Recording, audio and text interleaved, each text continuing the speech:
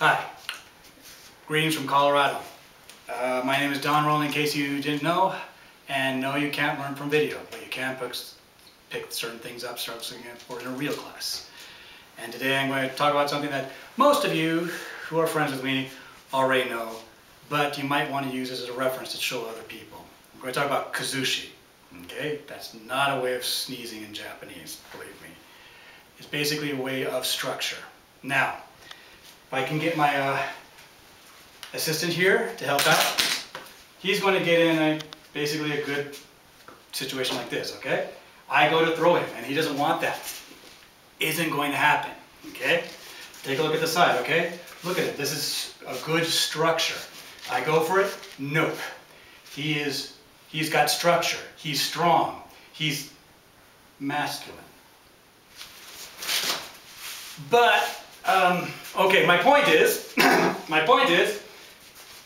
that right here with this good strong structure, I ain't going to be able to throw him. Yeah, I said ain't. Don't worry about it. But if I get him like here, whee! Okay, let's look through that a little bit slower. Okay, this is called Kuzushi. Some people call it breaking balance. I prefer to call it breaking structure. So I get in here, boom. From right here, this is not a position. This is not how you would want to lift luggage or anything like that. So when I go to throw, it's right there. There's more to it like that. Now, how do you get Kuzushi?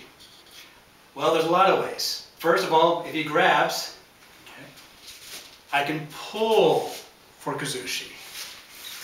If I'm standing here, maybe I can push for Kuzushi. If he throws a punch, maybe you can just let him throw himself into Kuzushi. There's different ways. One thing you see a lot of in the Bunjinkan drives me crazy, or crazier.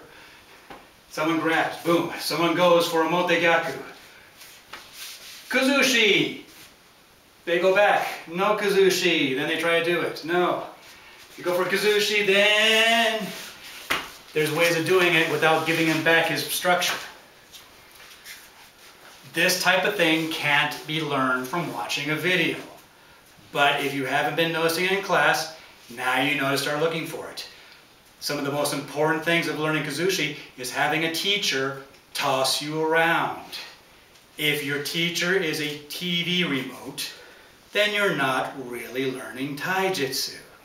And if you don't like that, well then, suck it up, Buttercup. And that's it from Colorado. Thanks. Okay.